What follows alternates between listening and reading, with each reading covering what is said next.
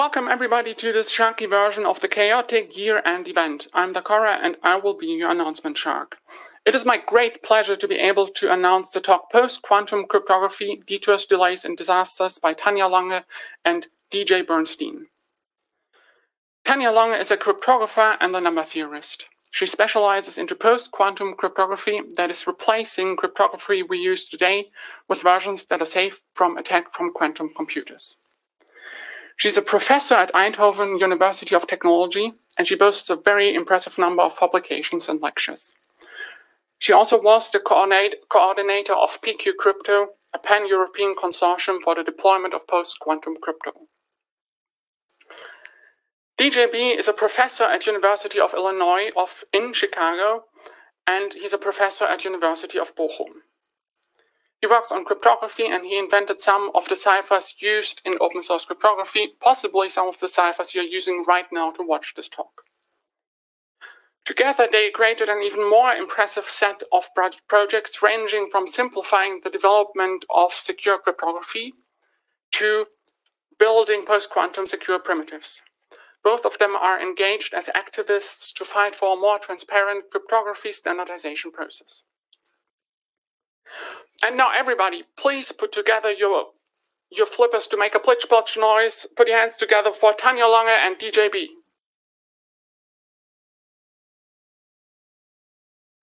All right. Well, thank you for the nice introduction. Let's dive right into things. I'm going to start with HTTPS. So when you're going to an HTTPS website, a secure website, then you're using TLS, Transport Layer Security, to secure your communication. Now, TLS uses two kinds of cryptography for a few different reasons. First of all, it relies on public key cryptography. Now, that's doing two things for you. First of all, it's providing signatures, public key signatures. This makes sure that an attacker is not able to substitute the attacker's data for the server's data, pretend to be the server. And also, TLS is using public key encryption. For instance, NIST P256. RSA 4096 is a signature system. NIST P256, it can be used for encryption. And this is something which scrambles your data so that the attacker cannot understand it.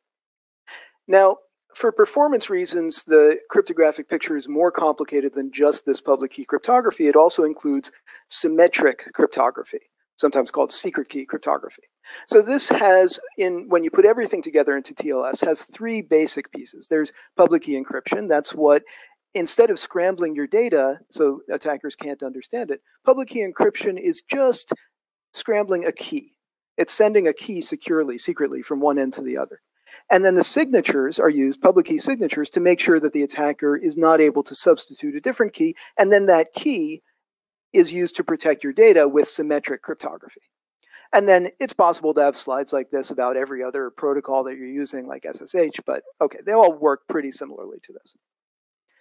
Now, I'm going to highlight two parts of this slide, the RSA 4096 typical signature system and typical encryption system, NIST P256, because these things are going to be broken by quantum computers.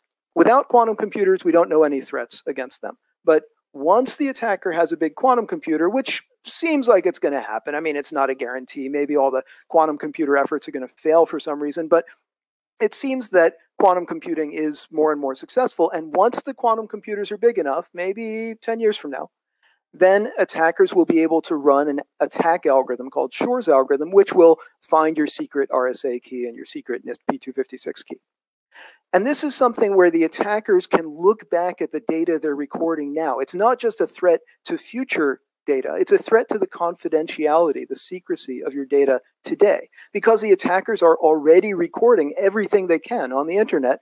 And then when they have a big quantum computer, they will go back and retroactively decrypt everything because they can break RSA 4096 and NIST P256. In particular, the encryption is provided by NIST P256, and they can go back in time and break the encryption that you're using today. What do we do about this? Well, the standard approach is what's called post-quantum cryptography. That's what you heard before was in our title. That's the replacement cryptography, which is designed assuming that the attacker has a big quantum computer. All right, so the Herald had already nicely mentioned that I was coordinator of a PK Crypto project, and that means I've been tingling the world around and already given talks about post-quantum cryptography. So here's a screenshot from a talk I gave, well, 6.5 years ago, where I was highlighting, just like Dan was doing today, the importance of doing post-quantum cryptography. And I was highlighting that it's important to do recommendations to say what algorithms we should use in order to replace these RSA and NIST P256 that you saw on the previous slides. And then I was also going into the question of, well, should we standardize now or standardize later? And there are arguments on both sides. And, well, standardizing now, 6 years ago, felt like there is still so much to do and we're going to have much better system if we wait a little bit longer. On the other hand, well, there is this concern about lots of agencies and other dark forces collecting the data. And so that any day later that it gets rolled out would be a loss of data, loss of security. And so it would be important to actually get things going. And so our solution back then, what I was advertising then in 2016, was that in 2015, we had actually issued some recommendations saying, well, standardization takes a long time. We're not there yet. But if somebody wants to protect themselves, here's what we, and well, it's quite a number of researchers who signed up this statement as a part of the PK Crypto project, what we recommend.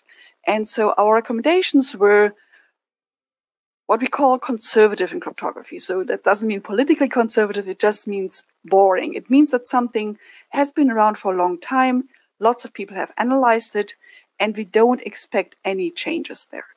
On the symmetric key side, well, Dan was already saying that those are basically unaffected by quantum computers. So if you're going for large enough sizes with 256-bit keys, then AES or SALSA20 or SHA-20 are just fine. Also for authentication. So the part, once you have the key, is unaffected. And then for public key encryption and public key signatures, those were the ones where we have to replace the RSA 4096 and the ECC NIST P256. Those, we have other replacements. And we gave here our high confidence one, so that's the McAleese system, which the name might appear again a bit later, and also some hash-based signatures and swings you're going to see later. And we also announced some under evaluations, which means, well, we're not quite comfortable if you use them now, but okay, in the future, those might be okay. And so for us, this was like, okay, we put a stake in the ground, we're saying these are safe. And so basically, well, people should do that, and everyone lives happy ever after, and we're done with the talk. Or did everybody live happily ever after? Let's take a look at what actually happened after this. So the setup of, well, here's some things to roll out. Actually, there was an experiment run by Google, which was saying in 2016, Google Chrome actually added a post-quantum option. Now, that doesn't mean that every web server was supporting it. It was just an experiment where Google also turned it on some of their servers and said, okay, let's see how well this works. And they sounded really excited in the blog post announcing this, that they're going to be helping protect users against quantum computers, and let's see if this thing works. All right, the system they used is called New Hope. Now, they didn't just encrypt with New Hope. New Hope is a post-quantum encryption system. They also encrypted with pre-quantum encryption, elliptic curve cryptography, ECC. Like Tanya mentioned before, NIST P256 is an example of ECC. X25519 is another example of ECC. This is something you're using today to encrypt your data.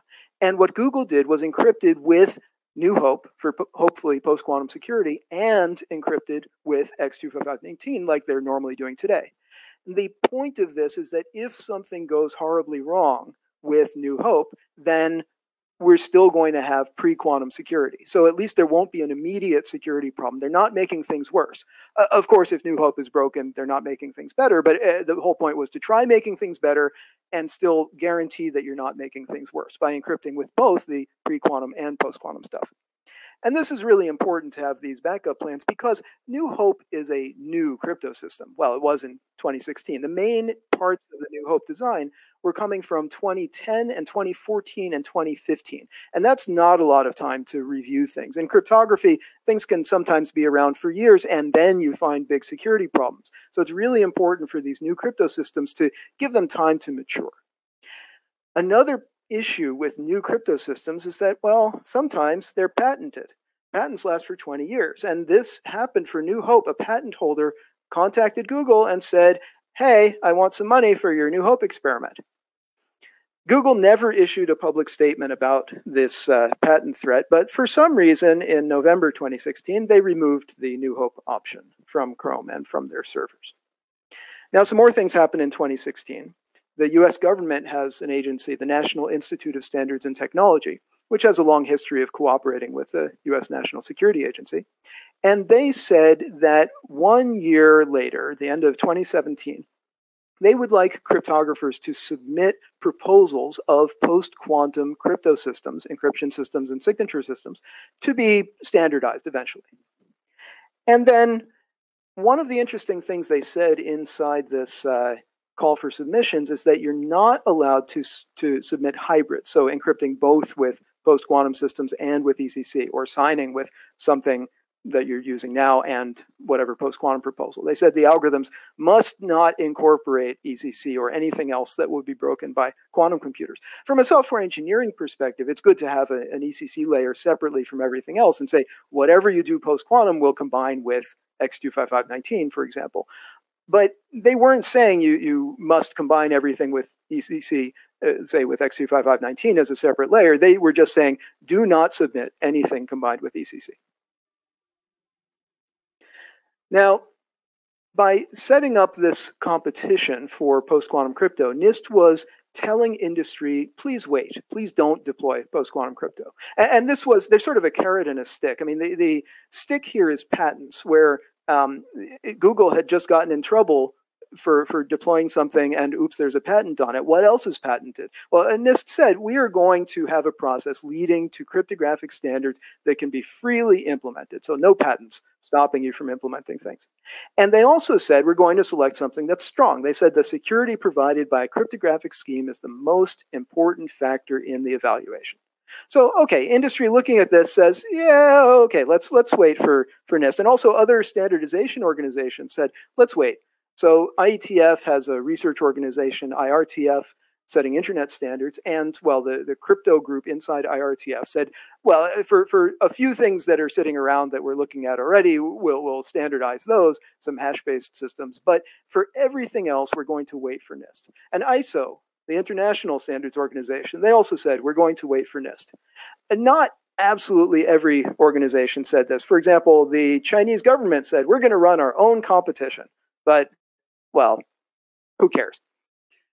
All right, so back to the NIST competition. So here is the whole big flood of submissions. So end of 2017, there were 69 submissions from 260 cryptographers.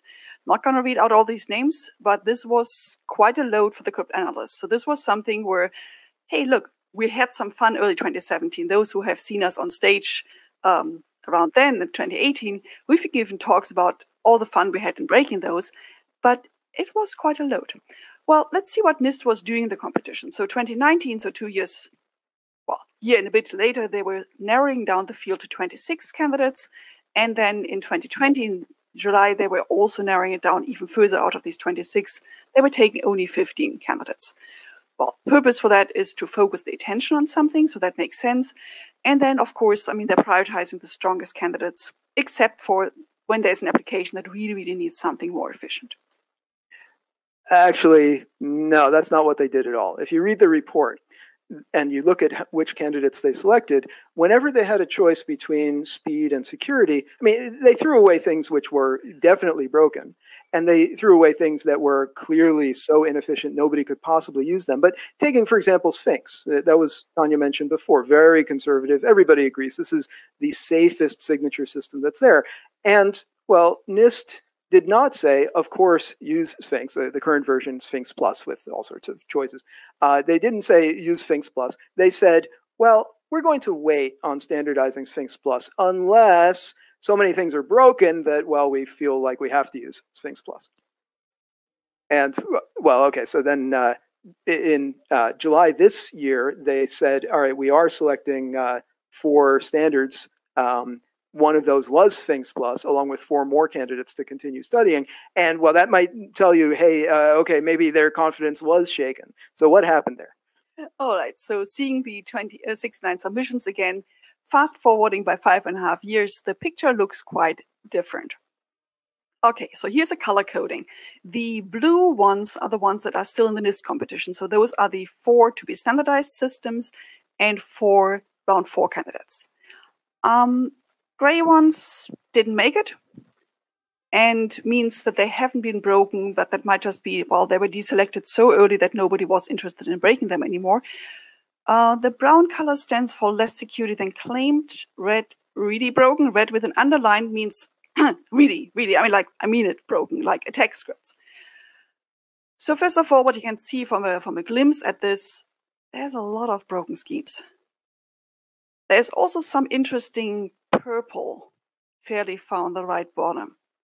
And if you remember from watercolors, purple is the mix of red and blue. So Psych was selected in July and broken in July after analysis of something like 5 years with an attack which is running now in seconds. So Psych is kind of the poster child of something really going wrong, but there were lots of things that we could say, yeah, they shook the confidence a little bit, which, well, then made NIST at least select swings. They didn't cause them to select all other conservative choices. Some of those are still on the back burner, but just to see this is not a mature field. Now, what was happening for deployment in the meantime? Remember, there's 2 pieces from Tanya's slides from 2016. She was saying, well, you want to roll something out now to protect people because we have a security problem now. Attackers are recording things now, and we have to try to protect that. And we have to do that faster than the standardization process, which Google was starting in 2016, but they got scared because of, well, the patent problem. Well, okay, by 2019, industry and various open source projects were starting to look at this and say, you know, actually, maybe it's time to get back to rolling things out. I mean, something went wrong in 2016, but okay, at this point, NIST has collected statements from all the submitters in this competition saying which submissions are patented. And so, okay, that gives us a lot of information from 260 cryptographers saying what they have patents on. And also, it's becoming more and more obvious in 2019 that big quantum computers are coming. So examples of what happened in 2019, OpenSSH version 8, copying TinySSH, said, we're going to add hybrid elliptic curve cryptography plus streamline and true prime. So this is one of the post-quantum encryption proposals. Not something used by default, but if you put a line into your server configuration and a line in the client configuration, then it's using post-quantum crypto. And, well, if the n-true part of that gets broken, then at least there's still ECC. July 2019, Google and Cloudflare ran a big experiment with post-quantum crypto with 2 parts of that experiment. One option in the experiment, some users were encrypting with another version of n-true HRSS, plus ECC, of course. Always use hybrids. And then the second option was encrypting with Psych, plus ECC. Yeah, Tanya says, oops. This is an example of how important it is to make sure you're combining everything with ECC, elliptic curve crypto, so that you do not lose security compared to today where we're all using elliptic curve crypto. Try experimenting with the post-quantum system plus ECC, so that the worst case is that you are doing nothing, but I mean, hopefully something's getting better. The Psych users at least had the ECC security, the n-true users, as far as we know, they're okay. Also in 2019, in October, Google claimed quantum supremacy, meaning that they had a quantum computer doing something faster than any regular supercomputer could do it. It's not a useful computation, and it's still going to be years before we have useful computations running on quantum computers faster than regular computers. But it's still, I mean, the name quantum supremacy is really misleading, but it is an interesting step forward in quantum computing. And I guess the name also attracted attention to this as something that people have to worry about for the future.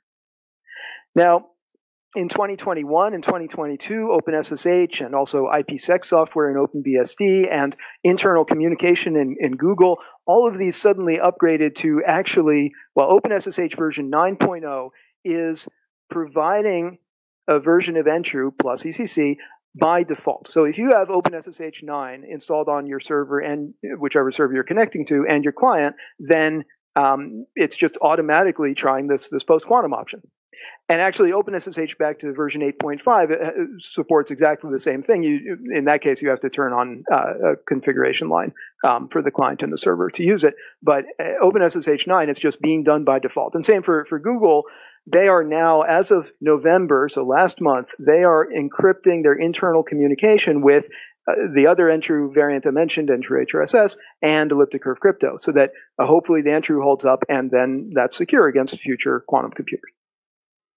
And this is also nicely in line with, well, what standardization bodies saying. So as Dan said before, standardization bodies are not yet standardizing the crypto systems themselves, but they're encouraging people to look into things and, well, get used to it. For instance, the US-American ANSI, so that's the banking standard ANSI X9, they say that, well, yes, they will eventually get to post-quantum standards. So they're expecting a simultaneous use of both classical cryptography, which we call pre-quantum cryptography, and post-quantum crypto for both security and acceptance. So they're thinking, well, look, one thing is standardized and audited, and the other part is this slightly still new, uncomfortable, but okay, we need it for long-term security as well. And they might even require this hybrid combination for long-term. Now, from the US to the French, so ANSI to ANSI, so that's the French standardization or the security office, they're also saying, well, definitely don't use post-quantum crypto alone because it's super important. Post-quantum crypto is kind of immature. However, the immaturity should not serve as an argument for postponing the first deployments. So ANSI is really encouraging people to start using hybrids, using some well-established pre-quantum cryptography together with some post-quantum cryptography. All right, great. So everything's moving forward along the lines that were in Tanya's slides from 2016, that standardization is slowly moving, but in the meantime, we're trying to roll out post-quantum crypto along with ECC in case something goes wrong, and then, trying to get users protected as quickly as possible. Now, what did the US government say about this?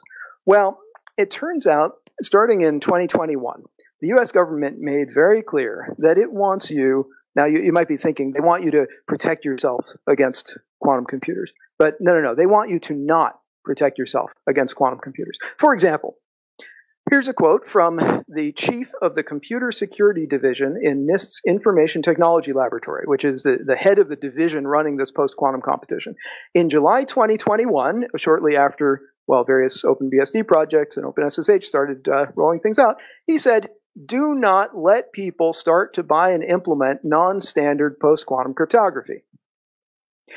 And then another example, NSA, that works closely with NIST, said, "Do not implement or use non-standard post-quantum cryptography."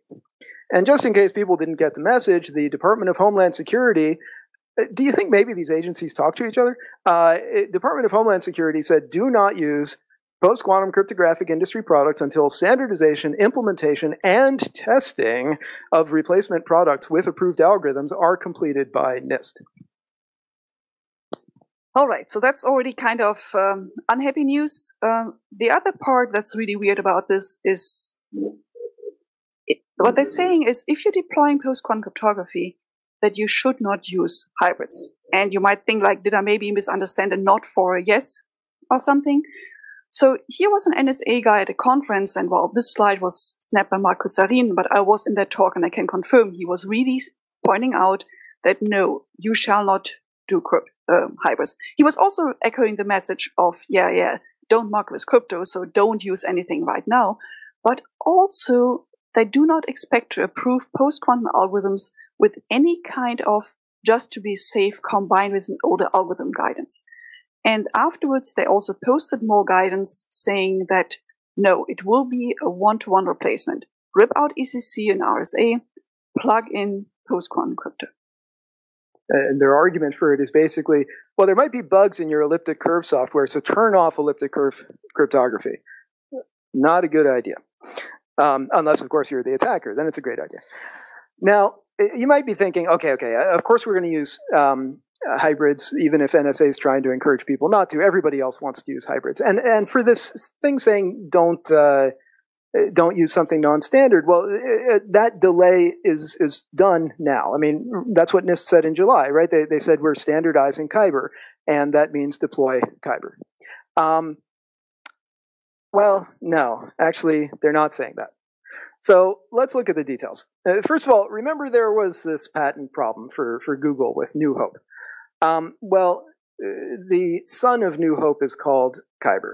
Kyber is sort of, apparently they were confusing Star Trek and Star Wars, so internally they were rumored to have Kyber named New Hope: The Next Generation, and then they managed to get a better name for it later. So anyway, Kyber is a lot like New Hope, that it's got patent problems. And this is the only encryption system. NIST selected Sphinx Plus and selected 2 other signature possibilities and selected one encryption system, Kyber. So that's the only way to protect your data with what NIST says it's selected as standards for post-quantum crypto. And Kyber, like New Hope, is in the middle of, well, 7 different patent families that we know about. Doesn't mean they all apply. It's pretty complicated to figure out. If you're looking at a patent, you have to understand how patent law works and analyze what the patent means in terms of all the prior art and the extensions that patent law applies. And, well, okay, it's complicated. The one easy way to get out of patents is to buy them and give them away for free. And so NIST, in July, said, we negotiated with several third parties to enter into various agreements to overcome potential adoption challenges posed by third-party patents. Okay, great, party, can use Kyber. Except, well, companies look at this and say, can you please show us the agreements so we can see what exactly you signed? For example, Scott Fleurer from Cisco said, Cisco cannot use Kyber until we get the text of the licenses. Okay, so then, well, yeah, it turned out, if you look more closely, NIST actually admitted that they had not signed anything in July, but they said they would. And in November, they finally said, yes, we have signed 2 license agreements, and here's some excerpts from the text of the licenses. Great, party, we can use Kyber. But if you look at the text, the licenses are for a standard prescribed by NIST. Any modification, anything different from what NIST standardizes for Kyber, you are not allowed to use under these licenses. You must use exactly what they have standardized. And now you might be thinking, well, okay, they selected Kyber, they standardized it in July. But no, they didn't. What they said in July is we are planning to standardize Kyber, which is not the same as saying we have standardized Kyber. They are aiming to complete their initial Kyber standard by around 2024.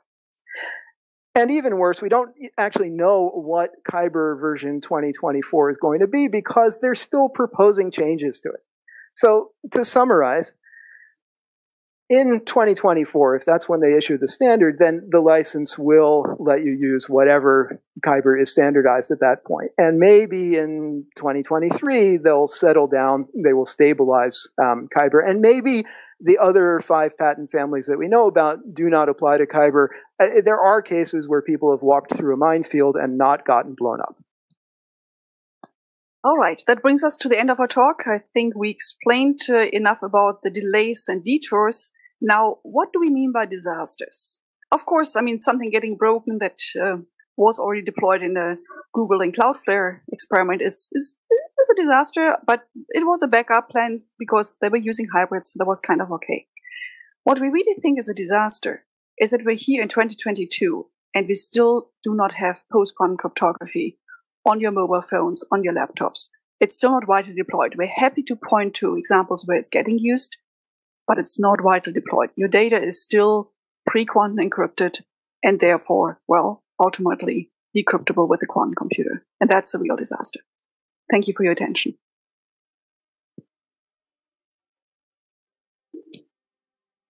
Thank you.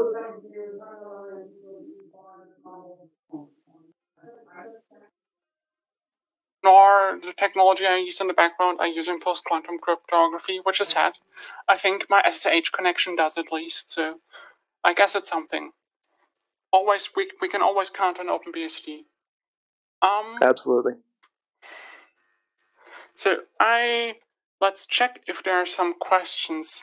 So one question would be, as a developer, developing some software, not necessarily cryptographic, should I ensure the crypto I use is post-quantum secure in a hybrid way right now? Well, you have a slide exactly on this. Come on, show the slide. Well, I mean, we did foresee some questions about like, well, this was kind of depressing. What can we do now? And so we have a slide prepared of a little bit more optimistic. What can you do now? And of course, yes, our suggestion is to deploy hybrids. I'm feeling like this flashback to 2016 where I was going like, hey, you can do something now. Here are our suggestions. These we feel really, really comfortable about. And here I'm still standing 2022, December, saying, yeah, MacLease is actually a very conservative system and we don't have this patent trouble that Kyber is going through. And you can do something. So to explain a little bit what hybrid means is it means to combine a pre-quantum with a post-quantum system. And so in encryption, you want them to jointly generate a key. And in public key signatures, of course, you have to ensure that both signatures individually are valid in order for the hybrid signature to be valid. You want to say what the choice is? I mean, there are various libraries out there that you can take a look at, which will give you an idea of some of the different systems that you can try deploying. When you look at the libraries, the software quality is not as bad as it was a few years ago for post-quantum software. There's some people who are putting a lot of work into improving the software quality. There's still a lot of risks there, but I think, I mean, compared to the risk of doing nothing and guaranteeing that data is going to be exposed to future attackers with quantum computers that are recording the data right now, you definitely want to try things out. So, for example, one of the libraries that has a few different systems implemented is called Open Quantum Safe, OQS. There's various other libraries specific to particular crypto systems. So most system designers have some sort of software, but again, you have to worry about how good the software quality is. There's a new library coming out, libjade, which has a lot of verification of the software. So I would say very high quality, but unfortunately, the only post-quantum encryption system that it provides at the moment is Kyber, which, well, I mean, planning ahead for 2024, that becomes usable. But right now, unfortunately, it's not. So if you want something which is that kind of speed, then, well, if you look at what OpenSSH is doing, or what Google is doing with different versions of Entru, then the software there has been at least somewhat battle tested. So you can try doing that, but always make sure you're doing hybrids with ECC, just in case something goes horribly wrong with the post-quantum part. Isn't it kind of hard to develop my own combiner though? So because I still need to have a correct way of combining the two schemes, the pre-quantum one and the post-quantum one. You do, yes, and it is definitely possible. So even something as simple as saying, like, sign with one system, sign with the other system, check both signatures. We have seen software getting that wrong. So it's definitely important to go through that very, very carefully. For encryption, typically you have ECC is exchanging a key, and then your post-quantum system is exchanging a key, and you hash both of those keys together with whatever your favorite hash function is, standard hash function, that'll be fine. But again, that's something that, yes, you're saying combiners, there's various study of how people get this wrong. Function. Sorry, not say it again? Anybody gets that. Standard means cryptographic hash function, not use something like Xhash, use something that's cryptographic. Yeah, so take, for example, take SHA-512. And I mean, it's an NSA design, actually, but people have been bashing on it for a long time and have not broken it. For something which has gone through more public review, there's the SHA-3 systems, and that's something which it's usually not a performance problem to be hashing like two 32-byte strings together. I mean, concatenate them and then hash, and you'll get another string coming out of that, and then that's your key for your symmetric cryptography. Now, there are some proposals of how to do this. So there's an RFC, so from the IRTF, so CFRG, and there's also something in the NIST standards of how you can do hybrids to put a little bit of self-advertisement. We have a last slide of the slide deck that will be uploaded. And for instance, there are some ENISA studies that we co-authored. And so in those, we're also going through details of how you can combine hybrids. So how you can safely do this. And of course, there's still the choice. So you would be selecting your own system. And well, as you can see, there's some concerns with the patent situation. I should also say for research, for experiments, you can use Kyber. It's just a problem if you want to deploy it. So, I mean, like there's a warning in general, but if you're just a hobbyist or tinkering with it, want to write a research paper, it's not a problem.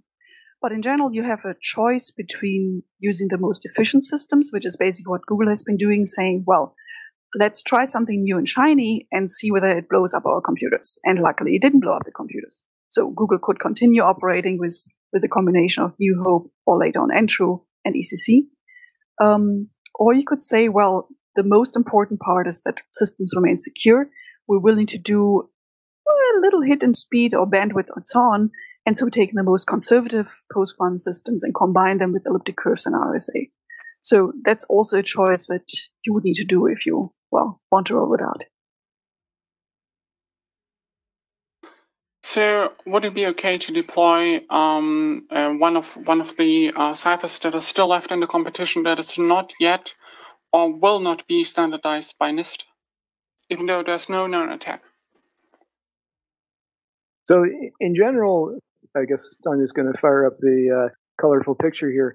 When you look at a picture like this with so much red on there, then you have to feel like, as cryptographers, we don't know what we're doing. I mean, how could we have so many things being broken? It's really, really risky. And I would say that whether something has been picked by NIST or not is not actually adding that much information here. Okay, you want to comment on this? Well, I have to say that things that are deselected in the first round really didn't get much attention. I mean, people did lose interest. Things that are survived into the third round and then just didn't get selected in the fourth round, for instance, like the two Entru variants, so Entru Prime and Entru HRSS Chem that I mentioned here, those got into the third round, survived till the end of the third round, and then just didn't win the beauty competition that NIST was running. And so I think those are just as fine as the ones which are in blue. But in general, all these things are scary. There's very few, Entru and Entru HRSS, those are the ones that are rolled out by Google and OpenSSH. But very few of these things, very few of the 69 submissions have the same security level now against known attacks as they had 5 years ago when they were submitted. There's always been some loss of security because attacks are getting better. It's just that, well, some had enough of a security margin to survive that. But to make a safe decision, it's unfortunately, it's necessary to look at the history of these things and say, all right, how well have they held up? How much of they've been studied? Exactly what Tanya was emphasizing. That, I mean, there's some of these things that have been studied very little, some have been studied more, and it's how well the systems have held up through that study that really dictates how risky they are in the end. I mean, for instance, 3 Bears is a beautiful system, but it was deselected after round 2, and so I guess it just stopped people from looking, and it didn't get much analysis before. So it feels like it should be fine, but it's also severely under-researched. But if you're looking at the round 3 selection of those which are still black or dark gray here, I would say those are mostly fine. And of course, the blue ones as well. Okay, choose one that is blue or black on this slide. I think that is some pretty specific guidance. Very, very quick last questions. If I'm a tinfoil hat, can I do anything to protect my communication? Well, tunnel things through OpenSSH. That's a good start. The situation right now, most communication, of course, you need the client and the server to be supporting things. And well, there's various experiments and a little bit of real deployment where, I mean, there's some VPN deployment, for instance. Yeah, so right, there's some post-quantum VPN. So Mulvad has a post-quantum option, so they're using McLeese, and you can so they're using WireGuard for the VPN, and then WireGuard has an option for feeding in an extra key, a pre-shared key, which Mulvad is doing with McLeese. So you sort of upload through McLeese for post-quantum security to Mulvad. Now, of course, that's a VPN where you're not going end to end to, you want to go all the way to whichever site you're communicating with, and getting end-to-end security rolled out means that the client and the ultimate server need to support post-quantum crypto. And well, with lots of delays of that happening, it's unfortunately much less in place than could have imagined years ago when it seemed like there was a lot of enthusiasm for that. We'll work on something? Oh, well, okay. Tanya would like me to put in a plug for PQ Connect coming soon, which is hopefully going to make it a lot easier to deploy some post-quantum crypto for securing your connections end-to-end, but that's still not released yet, so can't say too much about it. Look for PQ Connect. I think that's it. Thank you so much for being here and sharing your information, sharing this update about post-quantum cryptography. Thank you so much, Tanya Lange and DJB. Thank you.